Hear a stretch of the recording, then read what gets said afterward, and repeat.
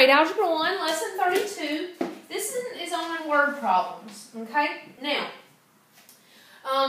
understanding word problems is very important because you got to know how you're breaking up to make an equation. For example, it says this: the sum of twice a number and 13 is 75. So I'm going to write this out real quick. The sum of twice a number and 13 is 75. Okay. The first thing I want you to notice is the sum of. The sum of what? Twice a number and 13. The sum of that is 75. So we know that something plus something, because we're finding the sum of twice a number and 13 is 75. Okay? Just a moment. Okay, so what you're going to do from here is now you just need to get your ends by itself and bring the numbers over there. So we'll take plus 13 and make it minus 13 once it crosses the equals. And then 2 times n, that's what that says, equals, then we'll do the math of that and then work it like normal, okay? So at this point, I shouldn't have to finish it out. I'm just showing you how to do something else, okay? Let's go into the next problem. Here's what it says. Find a number such that 13 less than twice a number is 137. So find a number that 13 less than twice a number, I'm just going to put twice a number with that, is 137. So 13 less than twice a number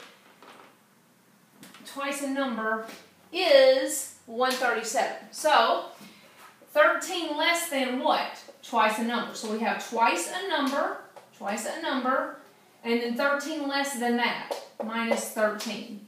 Okay, if you went 13 minus, then it would be twice a number less than 13. But that's not what we're wanting to say. We're wanting to say 13 less than, and this is the only way to write 13 less than this.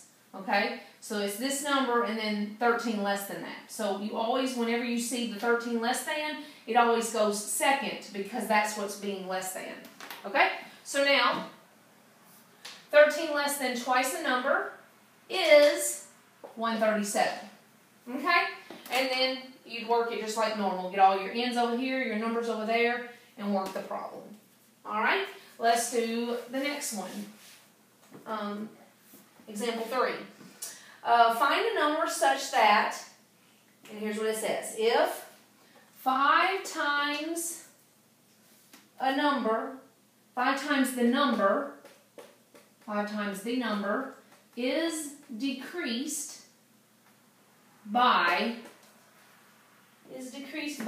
14, the result is, or equal, the result is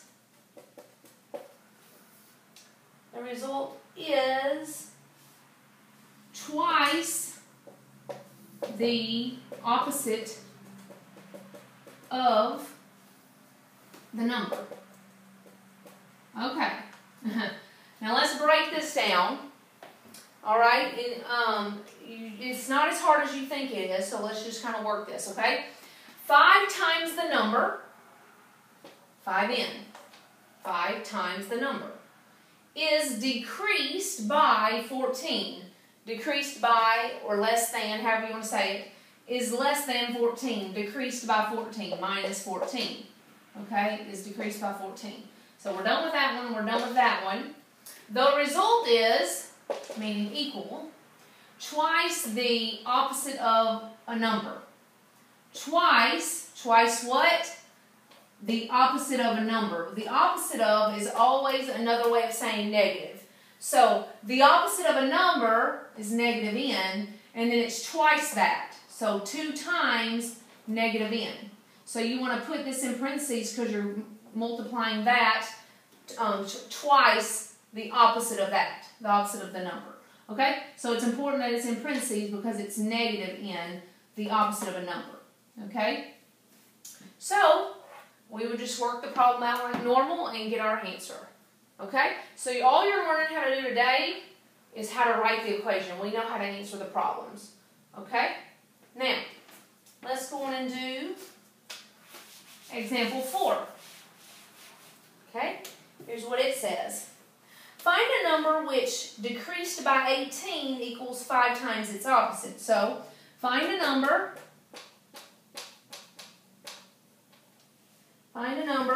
which decreased by 18 equals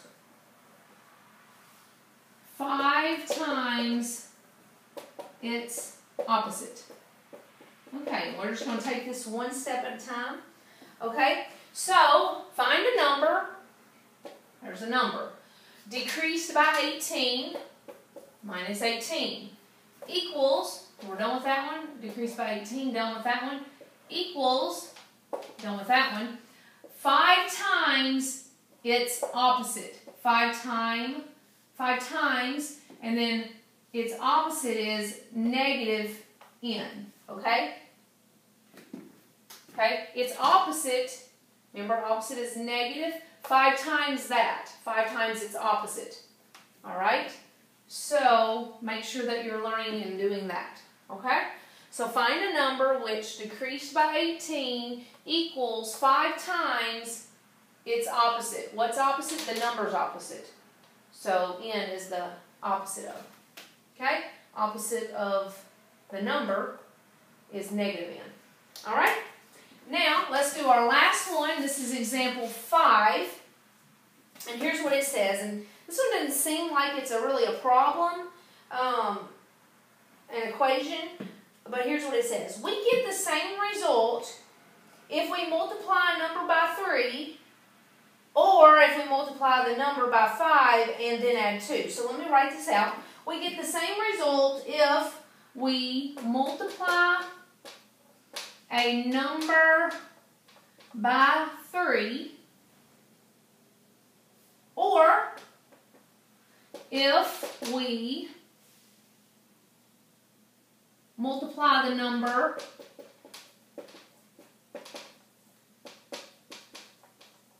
we multiply the number by 5 and then add 2.